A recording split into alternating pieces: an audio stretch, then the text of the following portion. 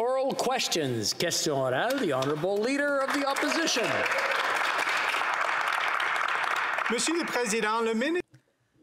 Mr. Speaker, the Minister of Defence was aware of allegations of sexual misconduct against General Vance in 2018. The Clerk of the Privy Council was aware. The Prime Minister's senior advisor knew it. The Prime Minister's Chief of Staff knew it. Was the Prime Minister also aware? The Right Honourable Prime Minister. Mr. Speaker, as I've said for a long time, yes, there was a complaint against General Vance, but there was no one in my office or in Minister Sajan's office who knew the nature of the complaint. Of course, Mr. Speaker, we need to improve processes. We need to ensure that we can create an environment in which people who have complaints feel supported to come forward.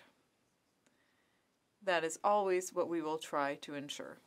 The Honourable Leader of the Opposition. Mr. Speaker, the Minister of National Defence was aware of sexual misconduct allegations against General Vance in 2018.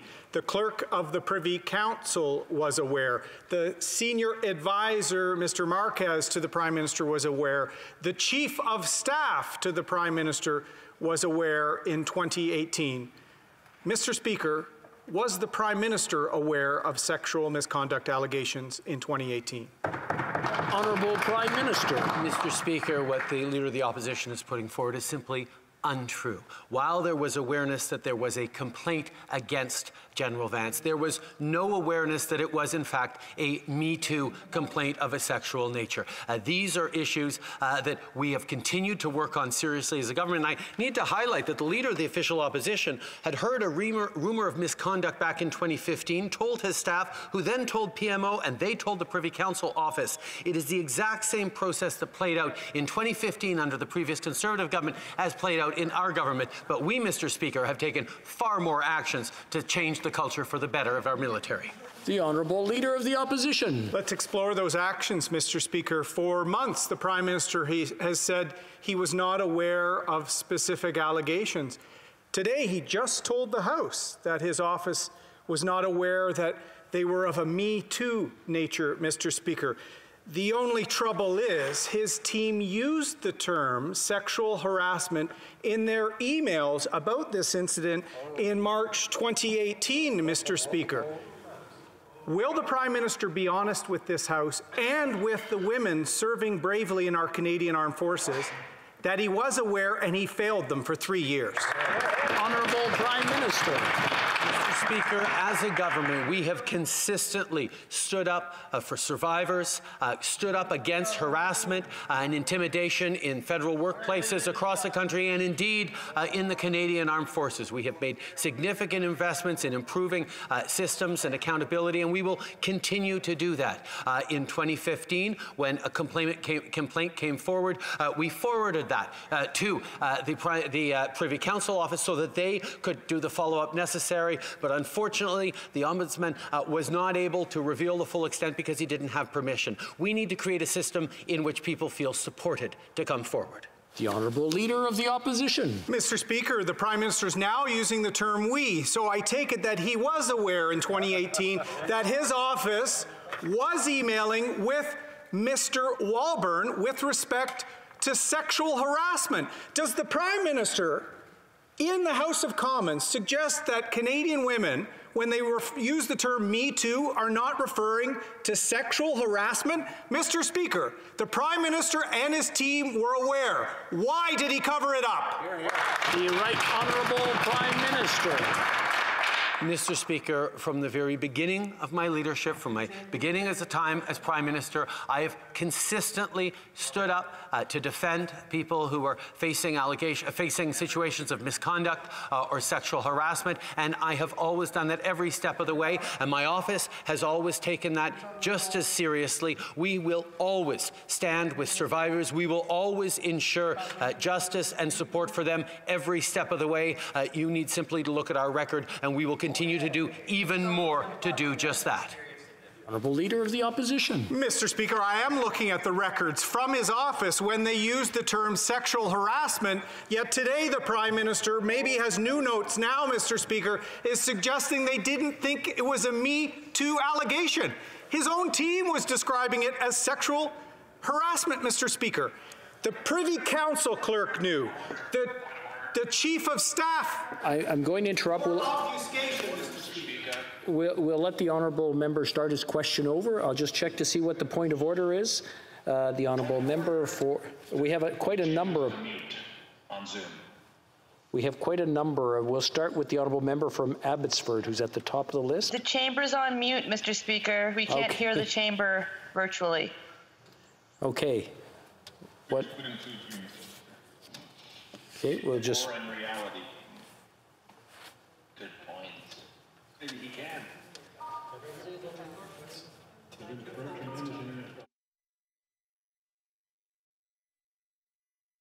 Just test. Can everyone hear? Very good. We'll return to the Honourable Leader of the Opposition. Thank you, Mr. Speaker. It seems with this cover-up, the country's been on mute with respect to these allegations for 3 years. So, Mr. Speaker, the Prime Minister knows that his own office was using the term sexual harassment with respect to this allegation in 2018. All of the senior members of his office knew and used the term sexual harassment. So it's embarrassing to suggest that he wasn't aware that it was a Me Too style complaint. Mr. Speaker, the clerk of the Privy Council knew, his senior advisor, the Chief of Staff to the Prime Minister of Canada knew for 3 years. Why did she lie to him? The Right Honourable Prime Minister. Mr. Speaker, my office and my Chief of Staff specifically has from the very beginning always taken extraordinarily seriously any allegations of personal and professional misconduct, particularly allegations of a sexual nature. We have consistently stood up in defense of survivors, consistently pushed back against cultures that tolerate and accept marginalization or diminishment of women or other minorities. That is something that we will continue to stand up for. We will continue to defend anyone who comes forward with stories of allegation and allegations of misconduct. That is what this government has always stood for. The Honourable Member for Belleuil-Chambly.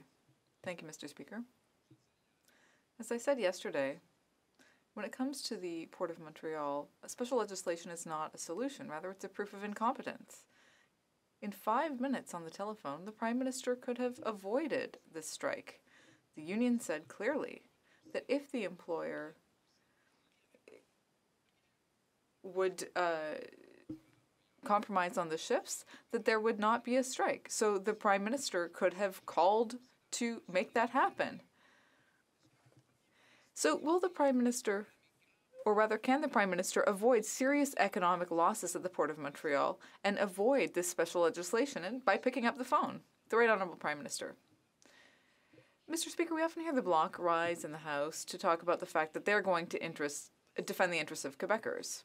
Well, here's an opportunity for them to move from talk to action, but they're not going to do that.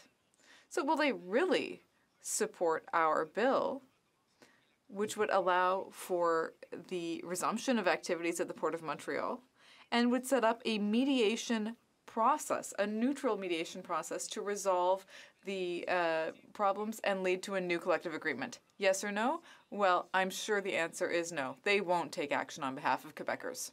The Honourable Member for Belleuil-Chambly. Mr. Speaker, can you tell the Prime Minister that this is not a question of parties, Liberal or Bloc. This is a question of the Port of Montreal. He just needs to pick up the phone. Rather than acting like a Conservative dressed in red, he should actually consider the workers' interests. He should pick up the phone, take 5 minutes, and avoid the strike. This is going to cost $30,000 to $50,000 for people who use the Port of Montreal. So why didn't he just call the employer to fix the problem? The Right Honourable Prime Minister. Mr. Speaker, this is nonsense. For years, we have been encouraging negotiation at the table. We have been encouraging the different parties to reach a common agreement. They didn't manage. It's only at the very end of the process that we've seen we're going to be dealing with very serious consequences, not only for the Quebec economy, but for Quebecers as well. So that's why we need to intervene to force mediation. We need to force a neutral arbitration that will find a solution. The Bloc has an opportunity to support this bill. Will they do it? Apparently not. Le député. The Honourable Member for Burnaby South. Workers at the Port of Montreal want to have a collective agreement, and that's their right. But instead of helping them, the Prime Minister will force them to return to work. The President of the Union wrote to the Prime Minister saying that this type of legislation would infringe on workers' rights.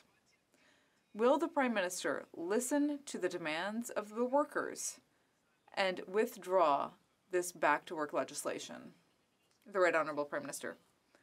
Mr. Speaker, for years now, we have been encouraging and ensuring that those negotiations happen at the negotiating table between the employer and the employees. It's the role of the government to do that, and that's what we did. Now, we've reached a point where the negotiations are breaking down. We're at risk of harming not only Quebec and Canada's economy, but thousands of citizens as well. So yes, we're going to take action, not to impose a contract on anyone, but to allow for neutral arbitration that will lead to a new agreement. For Burnaby South. The most vulnerable people in our society continue to be those who get sick and end up dying. Experts agree that improving the federal paid sick leave program will save lives. But the Prime Minister seems content to just sit on the sidelines and not do anything to improve it. Government's own forecasts show that they're sitting on over $4 billion of unspent money on their federal paid sick leave program. So why won't the Prime Minister stop sitting on the sidelines, show leadership, improve the paid sick leave program, and save lives? Right Honourable Prime Minister. Mr. Speaker, we did move forward with federal emergency sick leave as of last year for 2 weeks at $500 a week, and we added another 2 weeks. The challenge, Mr. Speaker, is the best paid sick leave is that goes through employers, and we're working right now, the Minister of Finance is working with the province of Ontario to help them bring in sick leave through their employers. At the same time, Mr. Speaker, we brought in federally regulated employer sick leave in September of 2019. Unfortunately, the NDP had voted against it in 2018, Mr. Speaker. L'Honourable. The Honourable Member for Chicoutimi-Millefiori. Mr. Speaker, while many countries are in the process of coming out of lockdown, in Canada things are very different. We're locking down again. Curfews are in effect and hospitals are overflowing. Why are we in this situation?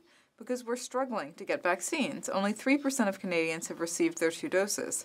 Yet the Prime Minister says that he wouldn't change anything when it comes to his handling of the pandemic, despite the fact that there were many things that he could have done to prevent this tragedy. Will the Prime Minister admit that, unlike what he says, he could have gotten vaccines on time? The Honourable Minister.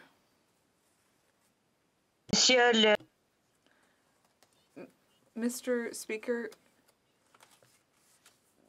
the Conservatives' narrative here omits a number of facts.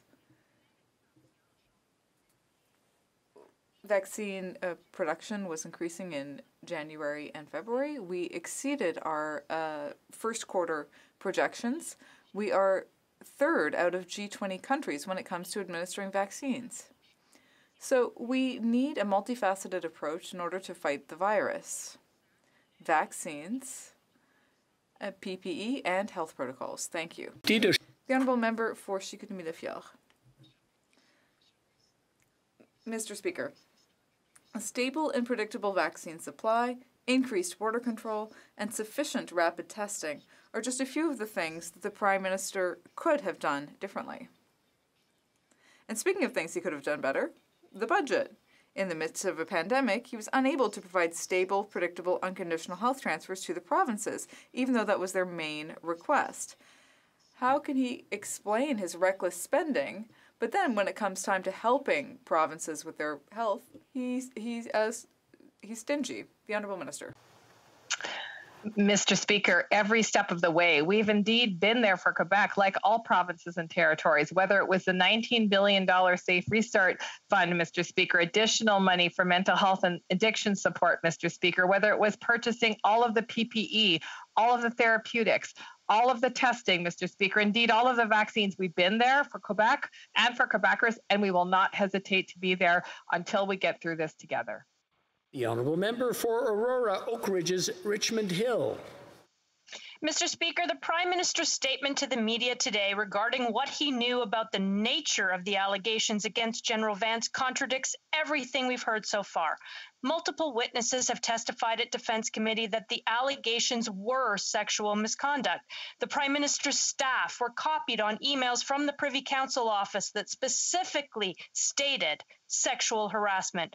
Does the Prime Minister really expect Canadians to believe he knew nothing about the allegations against General Vance? The Honourable Minister. Mr. Speaker, our government has absolutely no tolerance against any type of misconduct, and something that we have focused on. Mr. Speaker, I find it rich that the leader of the official opposition and member opposite are bringing this issue up when the leader of the opposition knew of issues like this with General Vance, but the previous government made the selection to select General Vance as CDS anyway. Mr. Speaker, we will take bold action for culture change. We have a lot more work to do, and we will get it done. Thank you. The honourable member for Aurora, Oak Ridges, Richmond Hill. Well, Mr. Speaker, actions speak louder than words. The Prime Minister may say that he stands for women, but his actions show that he's part of the problem, not part of the solution. His Chief of Staff knew about the allegations of sexual misconduct against General Vance. His Defense Minister knew. The entire senior leadership of his department knew, but he did nothing for 3 years. Why did the Prime Minister fail to act on allegations of sexual misconduct at the highest level in Canada's military? Honourable Minister.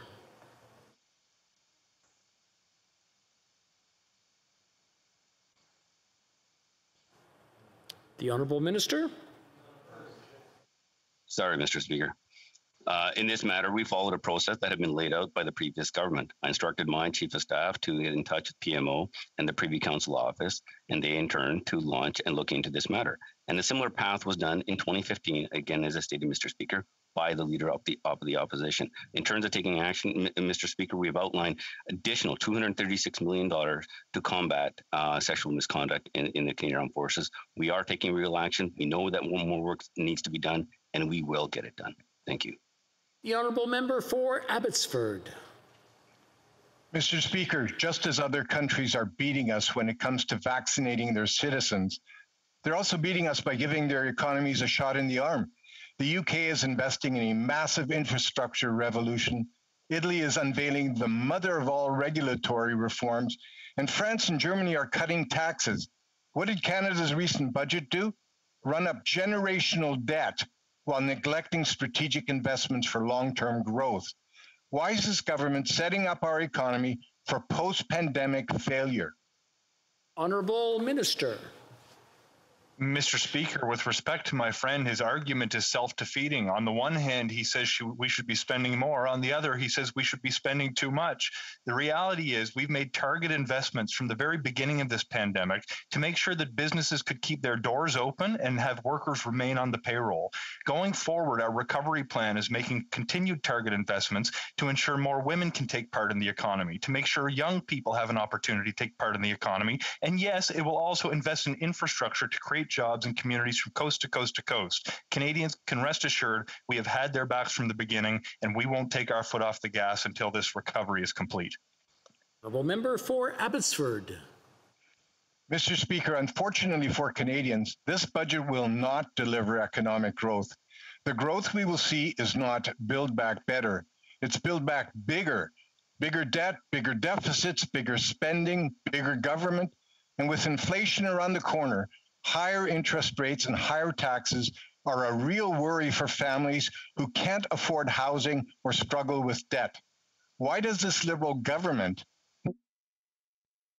not see the harm it's causing to ordinary Canadians?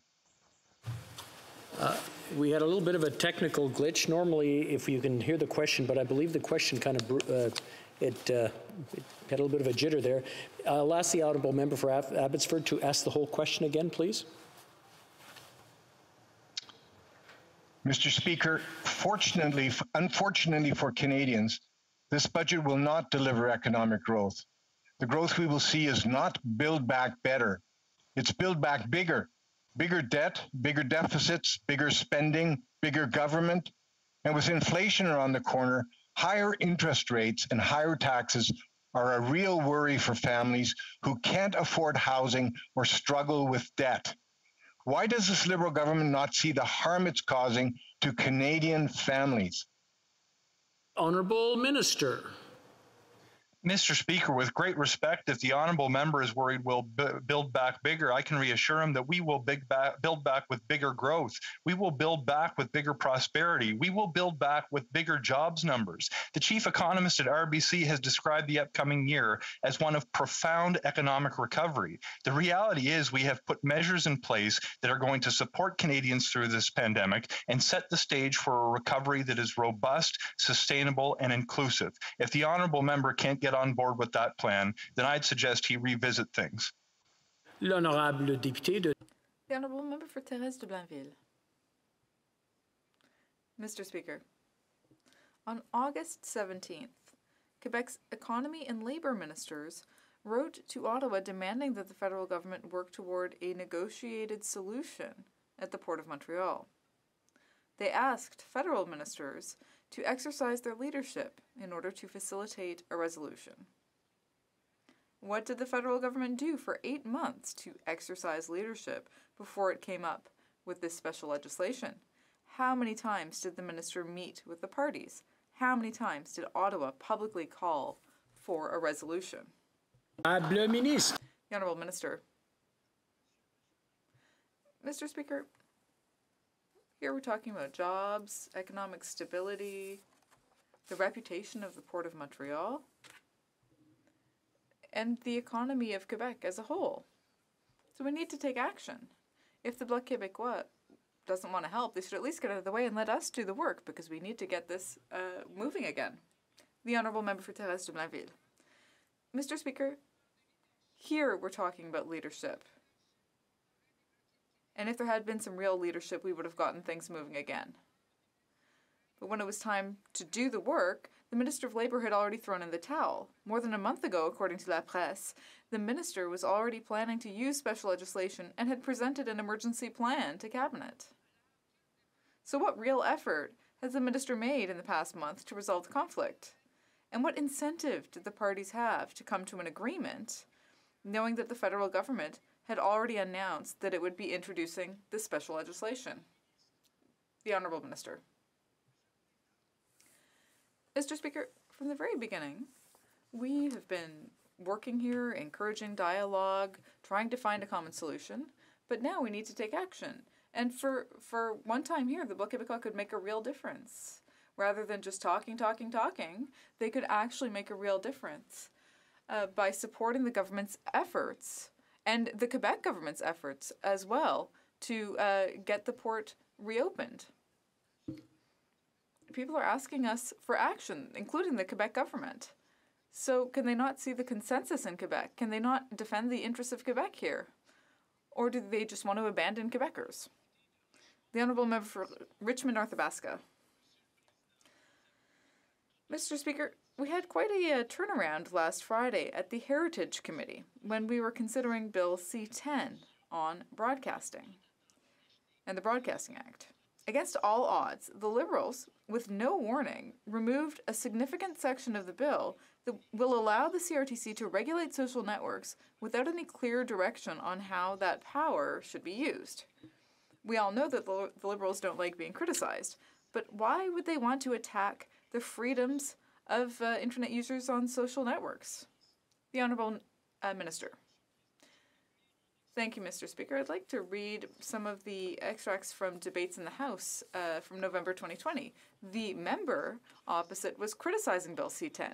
He said, but this isn't in the bill, and nothing would allow us to regulate social media or platforms like YouTube. So I don't understand. One day the Conservatives say that we need to regulate platforms like YouTube, and the next day they say, no, let's not regulate. So can the Conservative Party of Canada make up its mind? The Honourable Member for Richmond Athabasca. Mr. Speaker, this minister really likes to take things out of context. What the Liberals are not saying is that we need to listen to experts. But here is what Michael Geist said. He's a professor emeritus from the University of Ottawa. He said it's hard to understand the level of hubris or incompetence that would lead someone to believe that such an encroachment on rights is justified. He said it undermines fundamental democratic rights. So what does the minister have to say to these experts who are saying that this is an attack on people's rights? The Honourable Minister. Thank you, Mr. Speaker. Well, the member for Richmond Athabasca didn't answer his own quotation here, asking us to intervene. It just doesn't make any sense. We've always said that users of platforms would be excluded. That's exactly what we're doing, Mr. Speaker. So platforms that act as broadcasters would not be subject to this regulation. That's what we've said from the very beginning, and that's what we're doing. Lethbridge, please lower your mic. There we go. Perfect.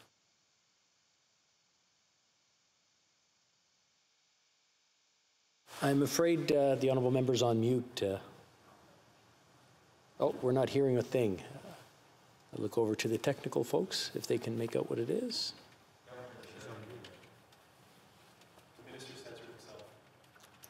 Maybe check on the bottom corner. There's two places to mute, sometimes on the headset itself and sometimes on the program. My apologies. Thank you. Very good. The honourable member. The minister is misleading the House. Amendments are being proposed that change this legislation from what it was in the fall. The current government has shown an ever-increasing disregard for the rights and freedoms of Canadians. Under Bill C-10, they are now wanting to amend the Broadcasting Act to allow for government censorship of video content on social media. According to the minister, it's all about restricting content that, quote, undermines Canada's social cohesion. But what does that even mean? Soon, they'll create Ministry of Truth, which just sounds like a weird cult, let's be honest. So why is the Prime Minister trampling on the rights and freedoms of Canadians? And why is this minister choosing to mislead Canadians? Honourable Minister.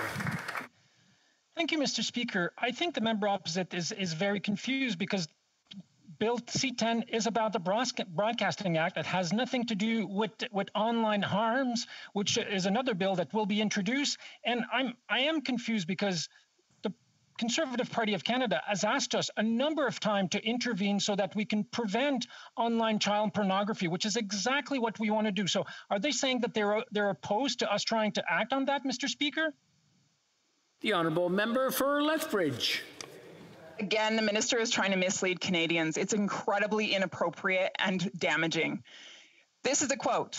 It's difficult to contemplate the levels of moral hubris, incompetence, or both that would lead people to believe such infringement of rights is justifiable. End quote. That's what the former commissioner of the CRTC had to say. Government control over user-generated content and apps is a complete violation of our charter rights. Is this the kind of country that the Prime Minister is trying to, quote, reimagine? And if so, then when will he reimagine a free society where our charter rights are respected? Honourable Minister. Thank you, Mr. Speaker. And unfortunately, it's the member opposite who's trying to mislead Canadians. We've said from the beginning, when we introduced Bill C-10, that user-generated content would be excluded, but that online platforms who act as broadcasters would be included in the legislation. This is exactly what the amendments that have been debated in the committee are trying to do, and that's what we will do, Mr. Speaker. Honourable member for New Westminster, Burnaby. This government has encouraged unbelievable profiteering during this pandemic. Canada's billionaires have increased their wealth by over $78 billion, yet this government refuses to follow the lead of other countries and put in place a wealth tax. Now, the Parliamentary Budget Officer has released new figures on how much a pandemic profits tax would bring. It's $8 billion, more than enough to put a roof over every Canadian's head and eliminate homelessness in Canada. Yet Liberals refuse yet again to curb profiteering. Why do Liberals always give a free ride to the ultra-rich? The Honourable Minister. Mr. Speaker, let me correct the record. I'll remind the honourable member that in 2015, when we raised taxes on the wealthiest 1% so we could cut them for the middle class, the NDP voted against it. When we implemented the Canada Child Benefit and improved finances for 9 out of 10 families and stopped sending childcare checks to millionaires, the NDP voted against it. When we increased investments in the CRA to combat tax evasion, the NDP voted against it. The budget includes measures that will support vulnerable Canadians and does not ask and will ask the wealthiest Canadians to pay more. I trust the NDP will buck the historical trend and support the budget when they have the opportunity. The honourable member for Winnipeg Centre. Mr. Speaker, this government is almost 2 years late releasing a national action plan to uphold the calls to justice of the National Inquiry into Murdered and Missing Indigenous Women and Girls. And what do we see? Internal emails showing a continuation of a fragmented, uncoordinated response by the RCMP, a failure to address Call to Justice 9.5. COVID is not an excuse. Indigenous women and girls, 2S LGBTQIA individuals continue to go missing and murdered. When will this government release a national action plan to stop this ongoing genocide? Honourable Minister. I thank the member for the question, and as always, our hearts are with the survivors, the families, the missing and murdered Indigenous women, Two-Spirit and gender diverse people, and they're helping us develop the best possible effective and accountable national action plan. In the response to the first ever national public inquiry on this ongoing national tragedy, our government is working with all provincial and territorial governments, as well as Indigenous leaders, survivors, and families, to develop that national action plan that will set a clear roadmap to ensure that Indigenous women and girls and Two-Spirited people are safe wherever they live. And the honourable member for Avalon. Mr. Speaker, did you know that 90% of Canadian seafood goes through small craft harbours, and Canada's fish harvesters depend on these facilities to support their livelihoods? Well, my constituents do. Small craft harbours in my riding are the lifeblood of rural communities and industry hubs for shipping, trade, fishing, recreation, and other marine sectors. Can the Minister of Fisheries and Oceans tell us what our government is doing to invest in small craft harbours? Honourable Minister. Thank you, Mr. Speaker, and I want to thank my honourable colleague for the question and also for his hard work with regards to his advocacy for fisheries and seafood workers right across the country. Mr. Speaker, 7 million people live in our rural coastal communities, and we know how important our small craft harbours are to our communities. That's why our government is investing $300 million through Budget 2021 to make sure that we can renew and revitalize these small craft harbours that are so critical to our coastal communities.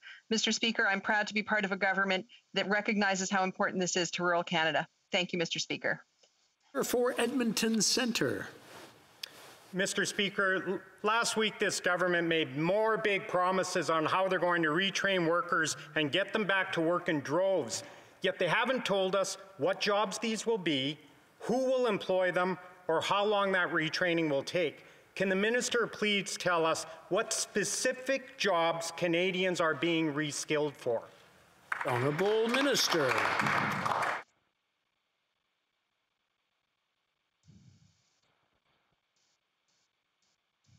The Honourable Minister. Thank you, Mr. Speaker. The nature of work and the way businesses operate are indeed changing at an ever-increasing speed. That's why in Budget 2021, we are investing nearly $2.5 billion to help employers train and reskill people, help workers transition to new jobs, enhance foundational and transferable skills, and create a new apprenticeship service for the trades. We are creating 500,000 new training work opportunities, including 215,000 new job and training opportunities for youth, supporting businesses in the most affected sectors such as tourism and arts and culture, and accelerating investments in digital transformation of small and medium-sized businesses. This is how we're putting our government on track to meet our commitment to create 1 million jobs by the end of this year. The honourable member for Edmonton Centre. Mr. Speaker, well, that was all over the map. And I'll give a little advice. There's numerous energy projects across this country awaiting approval. Now, these are real projects, real jobs.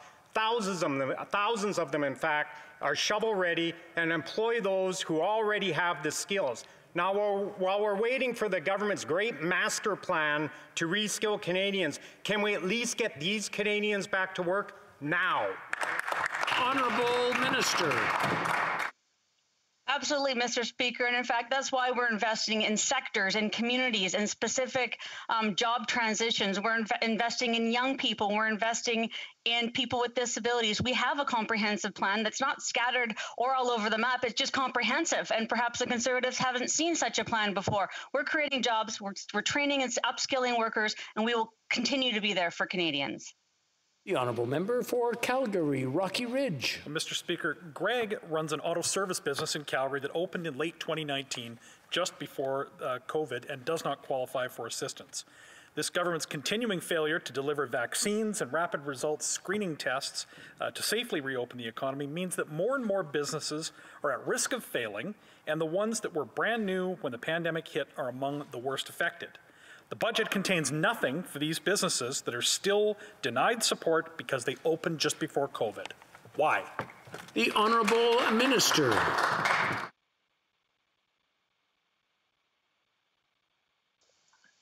Mr. Speaker, I'd like to thank the honourable member for the question. We have made a number of supports to help businesses from the very beginning, whether it's programs like the wage subsidy, the Regional Relief and Recovery Fund, or the Emergency Business Account.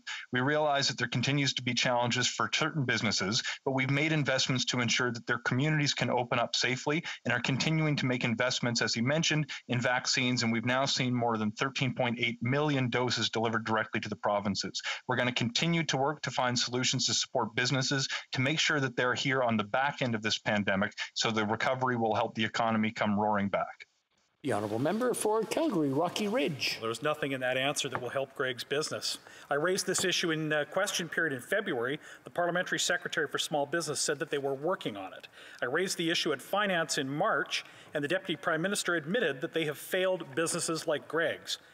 There's been a speech from the throne, a fall economic statement, and finally a budget, and there's still nothing. They've admitted that there is a problem. That's the first step. When will they actually do something? The Honourable Minister. Mr. Speaker, we are very aware of this situation. I want to thank my colleague for raising the important issue. When we created emergency relief programs, our government sought to support as many Canadian businesses as possible, as quickly as possible. At the same time, we know that all of these programs needed to be designed so we can also ensure their integrity as we ensure they're reaching as many businesses as is humanly possible. This can be a very challenging balance to strike, and we're working to find that balance so we can support new businesses as well as those millions who've already received support. L'honorable député de Pierre Boucher. The honourable member for Pierre Boucher, Les Patriotes Verchères. Mr. Speaker, in this morning's edition of La Presse, the CEO of CN says the impact of the strike at the Port of Montreal won't be as bad as feared because we've all seen this coming for weeks. Businesses have rerouted their cargo to other ports like Halifax, and shipping routes have been altered. Everyone's just waiting for the dispute to degenerate. I'm just going to interrupt the honourable member. We seem to be having a technical problem. I'd ask him to start his question over because we missed part of it. The honourable member for Pierre Boucher, Les Patriotes Verchères. Mr. Speaker, in this morning's edition of La Presse, the CEO of CN says the impact of the strike at the Port of Montreal won't be as bad as feared because we've all seen this coming for weeks. Businesses have rerouted their cargo to other ports like Halifax, and shipping routes have been altered. Everyone's just waiting for the dispute to degenerate ever since the federal government indicated a month ago that it was prepared to table back-to-work legislation. Why have they completely abdicated leadership in favor of sitting back and waiting for the talks to fail? Where has the Prime Minister been? The Honourable Minister. Mr. Speaker, we've been there from the beginning. As far back as 2.5 years ago, we've been helping the parties to negotiate. There have been 100 sessions with the federal negotiator, and there's a consensus in Quebec, the government of Quebec and Ottawa and economic circles. Everyone wants workers and families. Everybody agrees we need to protect the economy and we need to move forward. The Bloc has an opportunity here, an opportunity to stand up and pitch in and help us move forward. But no, they won't do that. They just want to play partisan politics here. It's time to get rid of the Bloc in Quebec. The honourable member for Pierre Boucher, Les Patriotes Verchères. Well, every time this government's involved in a dispute, it degenerates into an economic crisis. Last year, the labor dispute at CN was allowed to drag on until the propane shortage put farmers' crops at risk. They let the wet-so-wetting crisis get so bad, the Prime Minister even recommended setting in the police to break up Indigenous protesters. And today, they're watching the talks at the Port of Montreal and waiting for a deadlock to introduce back-to-work legislation. Is it really too much to ask for the Prime Minister to try governing? The Honourable Minister, look, why don't they stand up for Quebec instead of just grumbling and picking quarrels? We're talking about economic stability here. The reputation of the Port of Montreal and Montreal itself are at stake. This is of huge economic importance. The Bloc should listen to the government of Quebec, to economic circles, to families and workers and everyone who's worried. If the Bloc isn't willing to help, they should get out of the way and we'll do the job. On behalf of the Quebec economy, it's time to unblock Quebec. Kenyon. Mr. Speaker, home ownership is becoming impossible for Canadians to attain, a trend that has only grown exponentially worse over the course of the pandemic. The stats back this up. CREA reports that the national average home price rose 31.6% compared to March of last year.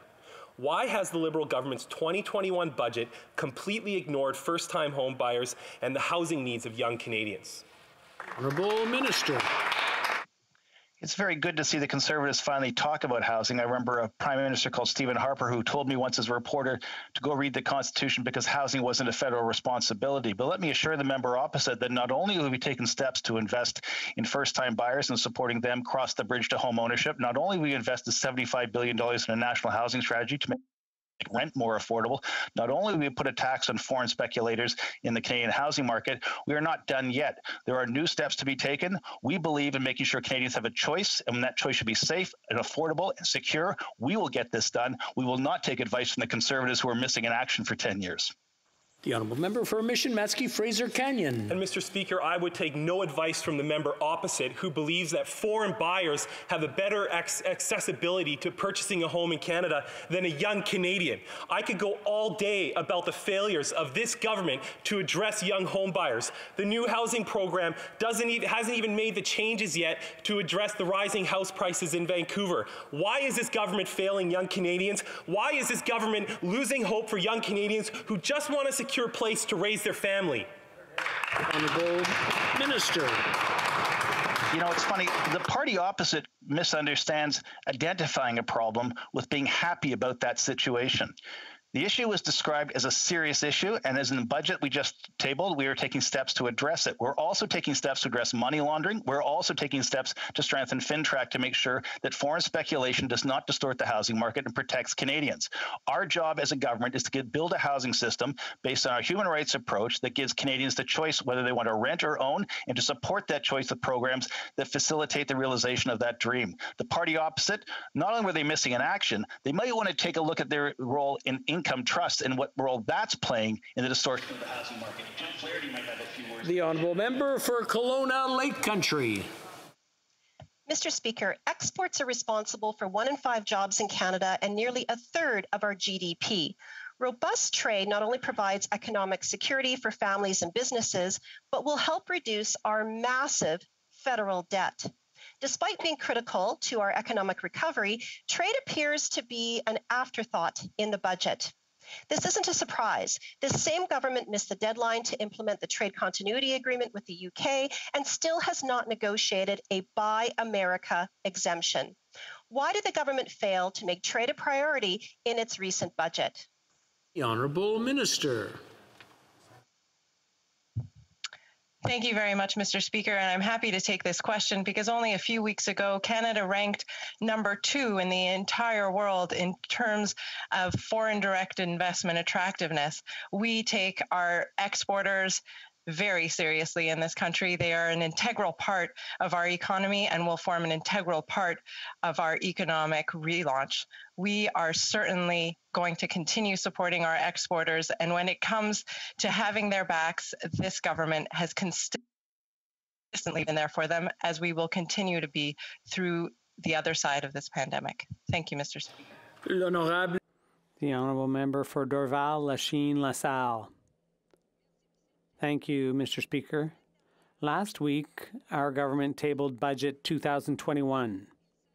It's one of the most important budgets in generations.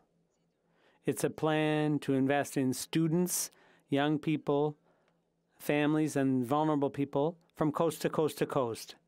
Beyond the pandemic, job creation will be a key feature of our economics recovery. Could the Minister of Employment, Workforce Development and Disability Inclusion tell the House what this government's doing to bring the number of jobs in Canada back to their pre-pandemic level? The Honourable Minister. Thank you very much, Mr. Speaker. I'd like to thank the member for Dorval-Lachine-LaSalle for her advocacy on behalf of her constituents. Mr. Speaker, our budget is a plan that invests in growth for all Canadians and an economic recovery that leaves no one behind. We're investing close to $2.5 billion to help train and reskill workers and help Canadians transition to new jobs. We're also creating 500,000 new training and employment opportunities, including 215,000 opportunities for young people. In addition, we're extending the wage subsidy and creating the Canada Recovery Hiring Program to help businesses hire and retain workers. Mr. Speaker, we are on track to keep our commitment to create 1 million jobs by the end of the year. The Minister of Finance has stated, because interest rates are low, Canada can afford this massive debt and enormous, endless deficits. She seems oblivious to the fact that interest rates have nowhere to go but up. Finance Minister Paul Martin stated that, and I quote, "The debt and the deficit are not inventions of ideology. They are facts of arithmetic. The quicksand of compound interest is real," end quote. Mr. Speaker, future generations who have to pay this massive debt want to know if Paul Martin was wrong or the current minister. Honourable Minister. Mr. Speaker, there is no question that the emergency measures we put forward to support Canadians during an unprecedented public health and economic crisis have been expensive, but doing too little would have been far more expensive. I'd point the honourable member to the report of the IMF that indicates had we not put forward these measures, our deficit would be of the same scale, but our economy would have experienced economic scarring that would have hamstrung our recovery for a generation. I'd point the honourable member as well to the recent reaffirmation of our AAA investment grade credit rating from the major credit rating agencies. It turns out those socialists at the credit rating agencies also believe that supporting families during their time of need and keeping workers on The Honourable Member for Beauce. Mr. Speaker, the government has failed on another file, foreign workers. They awarded a sole source contract to a unilingual English-speaking company in Toronto for all their COVID tests.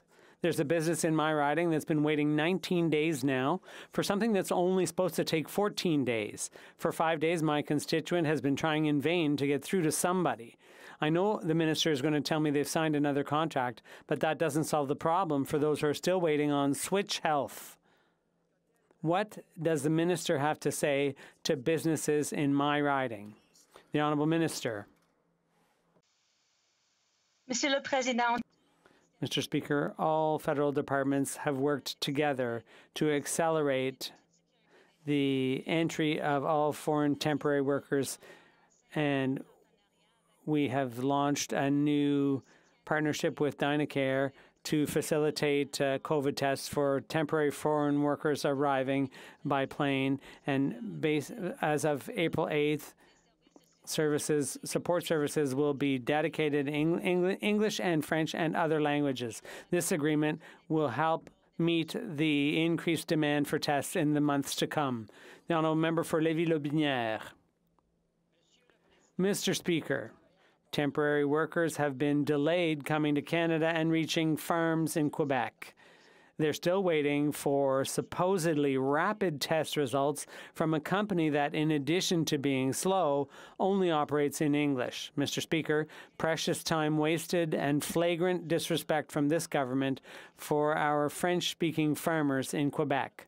What's the government going to do to accelerate the process for those already waiting and to serve Francophones properly? The Honourable Minister.